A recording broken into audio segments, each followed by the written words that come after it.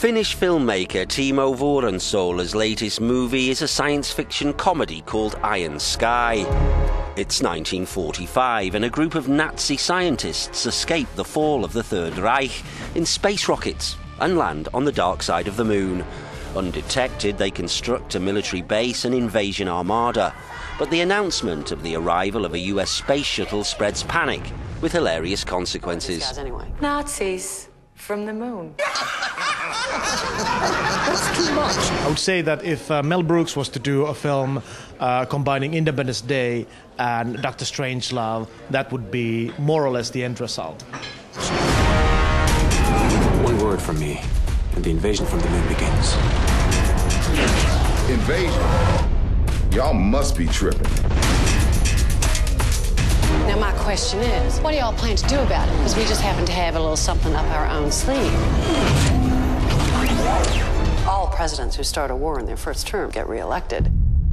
Und fegen alle diese Untermenschen von der Erdkarte.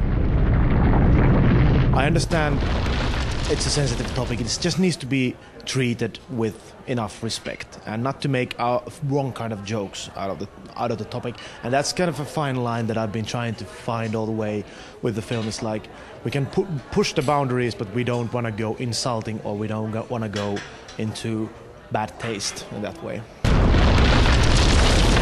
Shit, this just keeps getting better and better. We are the promise delivered to all mankind. We raise our hands to one nation. We had a small company in Tampere, Finland, sort of 25 guys locked in a small room for about 1 year, and we were sweating and slamming the effects together. So it was quite a hectic thing, quite geeky at one point, but pretty exciting. There was a lot of good vibration going on there because everybody was doing something that nobody had done in Finland or I would say in Scandinavia ever before in that scale. So we were kind of pushing a lot of boundaries at that time as well. Iron Sky is on a rolling worldwide release.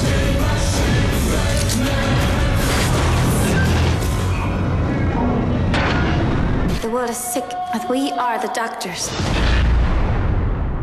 Wir sehen uns in Valhalla.